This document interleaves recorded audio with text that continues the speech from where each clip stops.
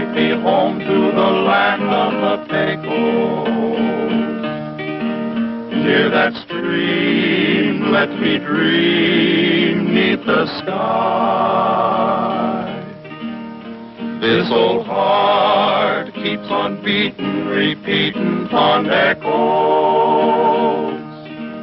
of the brave and the bold riding high.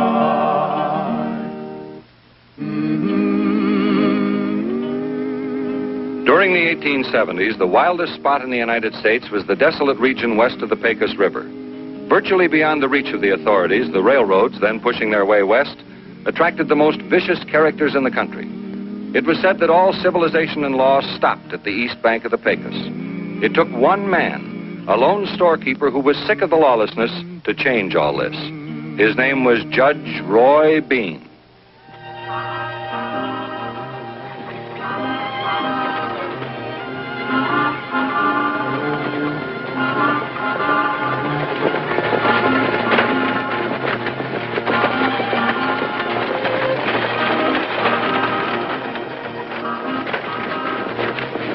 First time I ever saw him when he didn't make a grandstand entrance into town.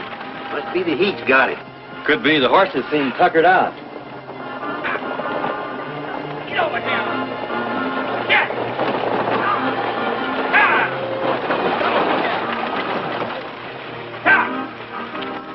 It's too hot to stand out here.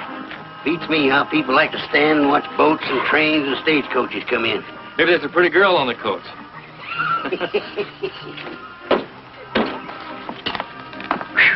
Hot in here, too, isn't it? What was that Jeff said about a pretty girl? You sure got big ears, Letty. Why, he just said that you was the prettiest girl in 7 counties. Oh, really? That outside of Miss Langtree, they've never seen such rare... Judge, one of the passengers is shaken up pretty badly. She's too sick to go on. She's really sick. Really bad, eh? Well, bring her in. We'll put her in my room, Jeff.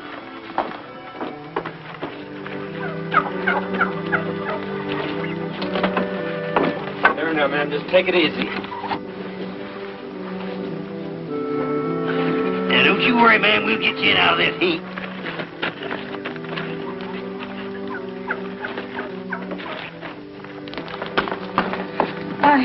I just need to sit for a moment. You'll be all right, ma'am. You just leave it up to us. So get some water, Jeff.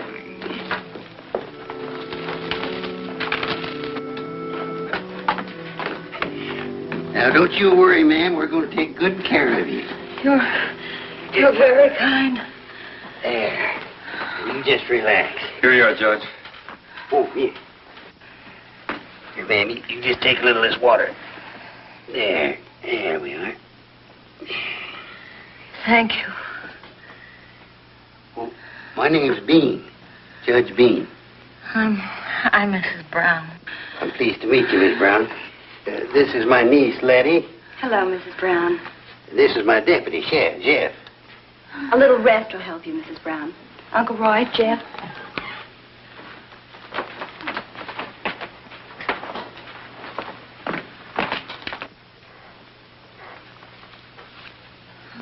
So the driver said the way he understands it, she's been traveling around the country for a long time, looking for her son, Jim. Yeah, poor soul. Uncle Roy? How is she, Letty? I don't know, Jeff. I don't think she can make it. She has practically no pulse. Uncle Roy, can't we do something for her? She keeps calling for a boy. I don't know what we can do, honey. But if we could only find him. You say she can talk and still make sense? Yes, I think so. Let's go see what we can find out. Mrs. Brown. Mrs. Brown, the judge would like to talk to you about your son. He might be able to help you. I sure know a lot of people in the state of Texas, Miss Brown. Maybe I know your son. If we had a description, ma'am. Now, you take it easy.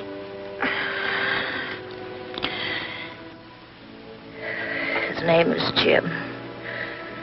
He's 23 years old. Last June, we always had a cake when he was home. He was a good boy. He just wanted to go out into the world. What did he look like, ma'am? He's tall. Has brown eyes and curly hair. I always used to be so proud of him. He had the rosiest cheeks when he was a little fellow. Is there something in your purse, Mrs. Brown? A picture. His picture. May I get it for you? It was taken when he was just 17. Before he had his accident. What accident, ma'am? Well, he was real fond of guns. And one day something happened and he was powder burned. And now he has a black scar on his left hand. What do you think, Judge? It could be. A young man like that don't change much between 17 and 23.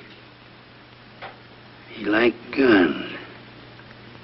Well, Miss Brown, If there's anything that's going to be done, we better do it now.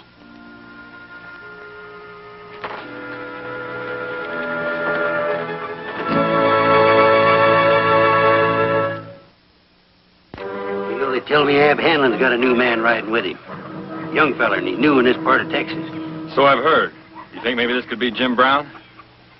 Well, there's one way to find out. That's right. Go out and ask Hanlon. How is she?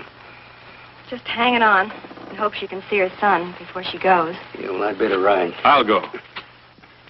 No, this is a job for an older head, Jeff. It also takes a head can stand the heat, Judge.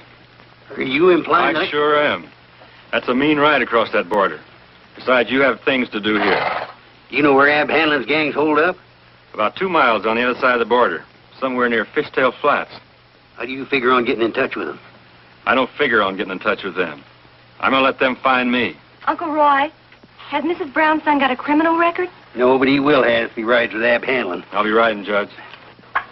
Be mighty careful, boy. Hurry back, Jeff.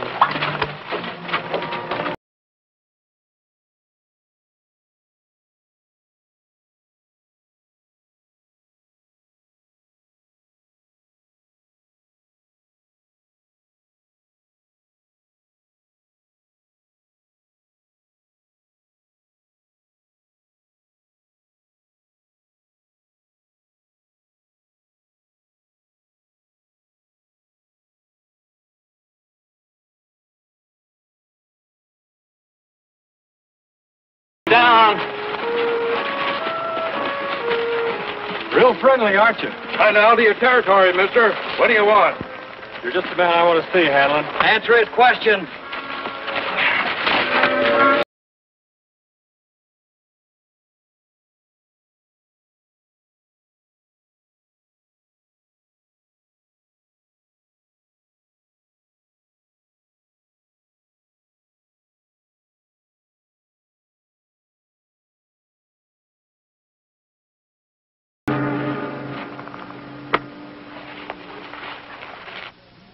You ought to teach your men some manners, Hanlon. I try to, lawman, but it just won't work. I take it you came to see me. That's right, I'm looking for somebody. What's his name? Jim Brown.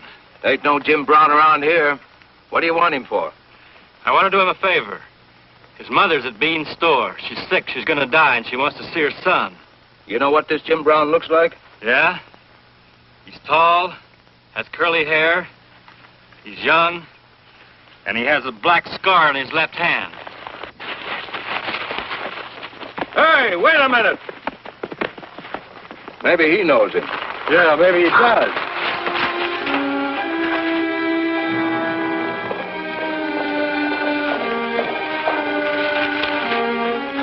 Hold it!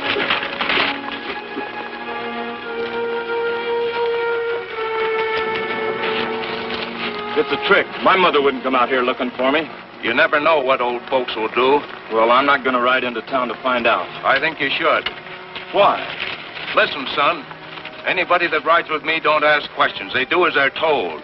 Mostly I don't even tell what I'm intending to do. But this time I will, because you've got a chore to do. What is it?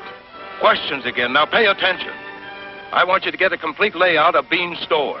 Where the safe is, where he keeps his guns, the cash box, everything. Why? Because someday I'm going to ride right up to Bean's store and knock it off. And what you find out for me is just what I need to do it. Oh, my friend here just happened to remember that his name is Jim Brown. He was afraid his mother wouldn't like the company he's keeping. I can understand that. I told him I wouldn't have anybody riding with me that didn't want to see his poor old mother. You know, people like you amaze me, Hanlon. You all have a soft spot somewhere. Yes, sir, I'm just a real softy. A real softy, mister. You won't be sorry, Jim. That's just what I told him, lawman. Just what I told him.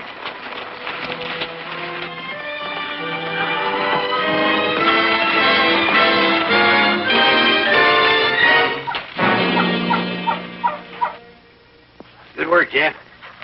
Jim Brown, you want to see your mother, you better get a wiggle on.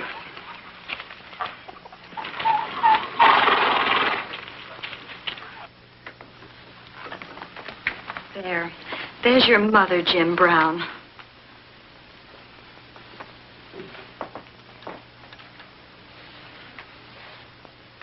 Mom.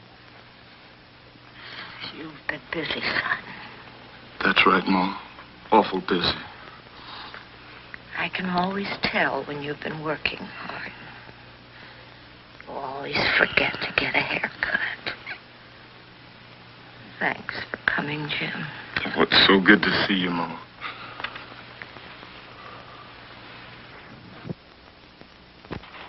It was Hanlon that made him come back. I always say that if you dig deep enough in a bad man, you can find a soft spot. Betty. I was all set to hate Jim Brown. Now I just feel sorry for him. His mother thinks he's quite a boy. Oh, she sure does. Yeah, he's big and he's husky and he likes to show off his muscles. Impress people. A lot of folks like that. I think what Jim would really like is a repair shop where he could fix things. He says he's real good at that. I'm beat. I'm going home. Goodbye, Jeff. And thank you. Judge, I'd sure appreciate it if you bring that fence wire out for me in the morning. Bring it out first thing in the morning before it gets hot. Thanks.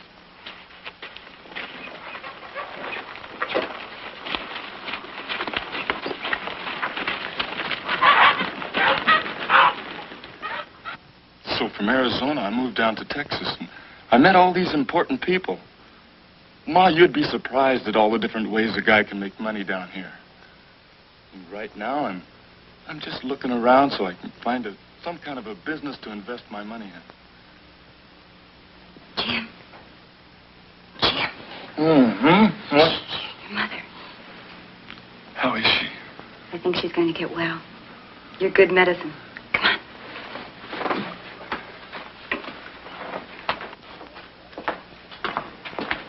Morning, son. Morning, Judge. How Miss Brown? I think she's feeling a lot better, Uncle Roy. Well, I guess you was just what the doctor ordered. Yes, sir. I'll fix some breakfast. Don't worry about me, honey. I want to get that wire out the chest before it gets too hot. Well, how long will you be gone? Just a couple hours. Well, come on, son. You can earn your keep by carrying out this wire for me. Yes, sir. I feel real strong today. Well, what with having your ma get well, you got a right to feel strong, son. Oh, there's that wire right over there. Yes, sir. You want some help? Why, shucks no, Miss Letty.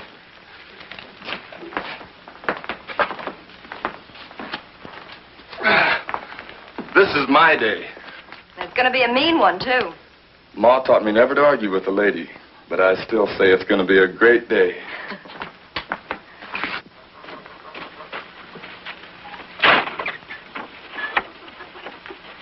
Thanks, Jim. Yes, sir. You got a problem, son? I've got quite a few, Judge. Which one you referring to? I was wondering what you was going to do to make good on them brags you made to your mother last night. Well, I don't know. Any reason you can't make good on them? I never did amount to anything, Judge. It always seems like I was moving from place to place. I can't seem to find what I'm good for. Well, most everybody has that problem. Fella's got to just figure what he's cut out to do. Take you, for instance. I don't think you was meant to be an outlaw. I guess I'm not. Jeff was telling me he was having quite a talk coming in last night. Said you're pretty good at fixing things, like guns, pots and pans, harness, things like that. Your ma said you were good, too. I can fix most anything, but me. You know, out here in Texas, a fella can set up a shop, say a place like El Paso, do right well. But how do you get started? Oh, you just call on your friends. I can't think of one. I can think of one. Me, for instance. You think it over, and I'll be back in a couple hours. Come on, boy.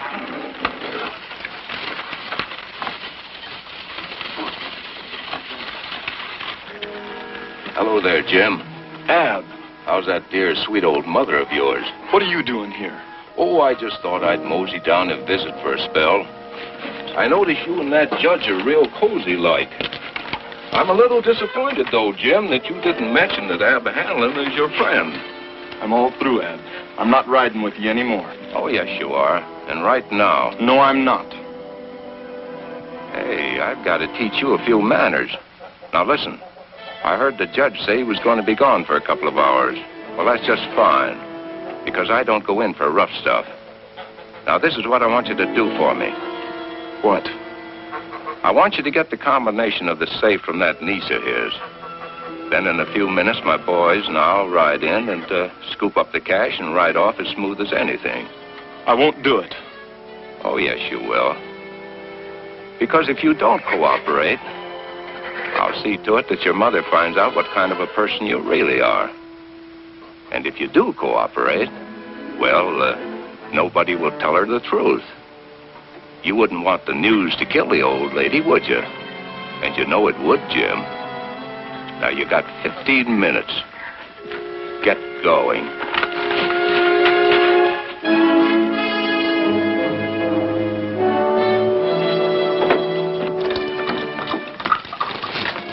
Jim, where were you? Your breakfast is ready.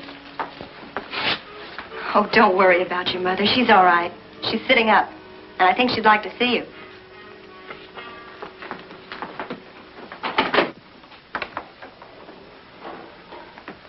How do you feel, Ma? Better. Sit down, son.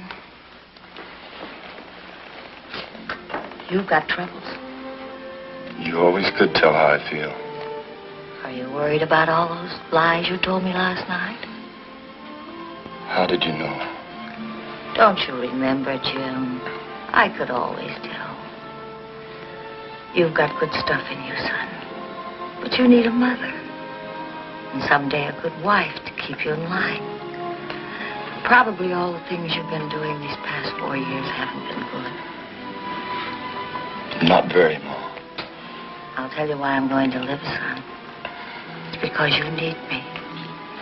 You need me to help bring out all the good in you. And as long as you are good, I'll stick with you until the good Lord finds me another job. Ma, do you mean that? Every word of it. Then I have something to do. Don't get scared at whatever happens. I've got no reason to be scared now, son. You go do what you have to do. Your breakfast is getting cold, Jim. Never mind the breakfast, Miss Letty. Ab Hanlon and his men are outside. They're threatening to raid the store unless you give me the combination of the safe. The kind of a person you are, Jim. No, I won't play it their way. You know something? It's almost worth it to give the money to Hanlon. Just so your mother won't find out what kind of a person you are. Ma knows all about me. That's why I'm going to do what's right from now on. Miss Letty, we only have a few minutes. Could you ride for the judge and Jeff? Maybe I can hold Ab off for a while. But it's an hour's ride, Jim, even if I could get away. Say, wait a minute. I've got an idea.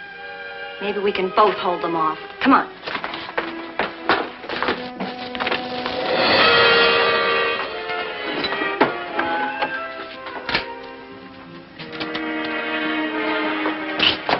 Be right back.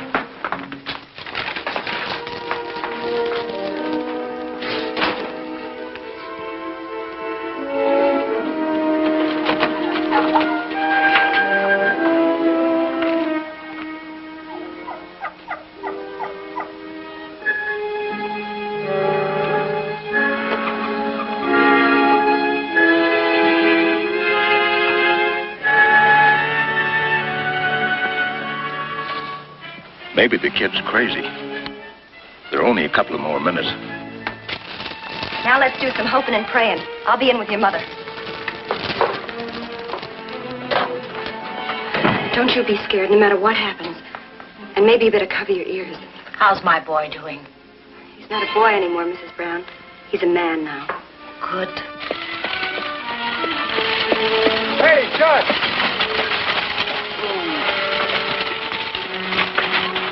Morning, Judge. I thought I'd come down and save you part of the ride. This is where I'm going to start my fencing. You going to work out here in this heat? No, sir. I'm coming down the store and keep you company. Keep Letty company, you mean. Say, Mrs. Brown's much better this morning. That's good. I think the only thing she needed was to see that boy of hers. Yeah, he's not a bad kid. All he needs is just a chance. Hey, Judge, did you see what I see? Hey, there's my drawers on the windmill. That means trouble. You better come with me, Jeff. Get out. Get up. There's a window in rear. I figure that's where the old lady is. Tell Shorty to give us a minute, then go in through the window.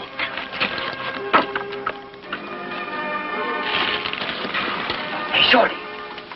In 1 minute, go in the back window. The back window.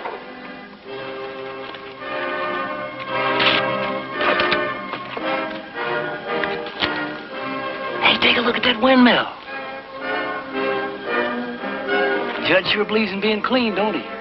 That's a funny place to hang wash.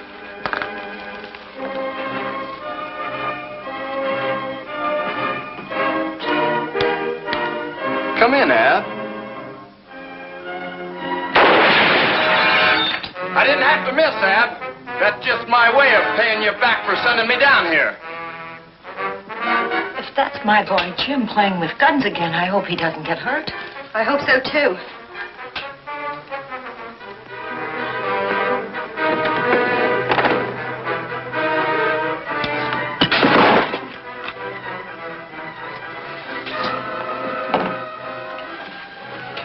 I always said a man should never go peeking in a lady's bedroom. You're so right. I'll be right back.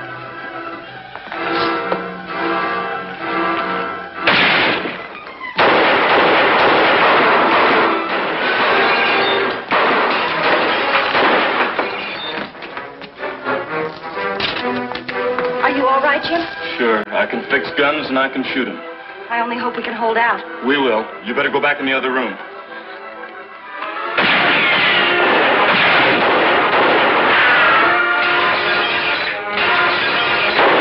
Hey, this ain't easy. Shut up. I'm going to teach that pup a lesson. You see those boxes on the porch? Well, get a hold of a big one.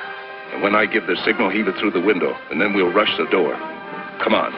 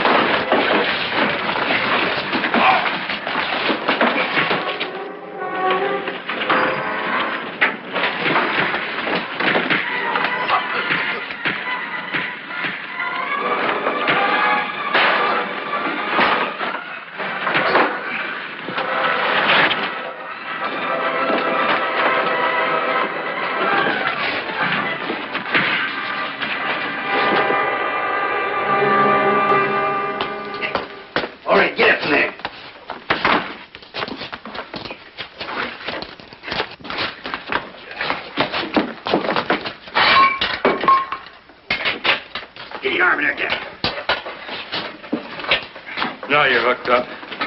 Where's Jim Brown? Louis so busy I didn't notice which side he was fighting on. Yeah, let's look.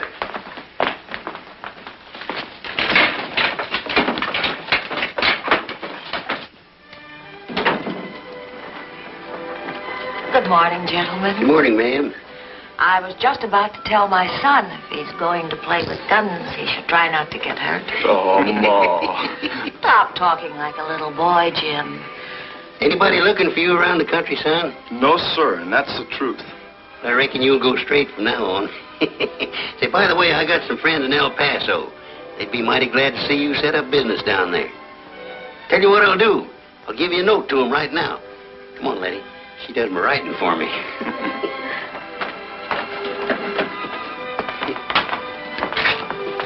You can tell what side he's fighting on. You know, there's nothing like a mother's love to cure a sick heart. You're so right, Judge. Come on, let's lock these fellas up.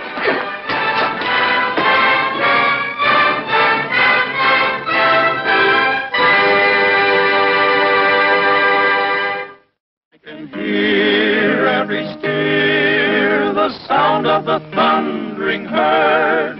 It's so real, I can feel the warmth of a friendly word. So I know I must go to the land of the Pecos, there to stay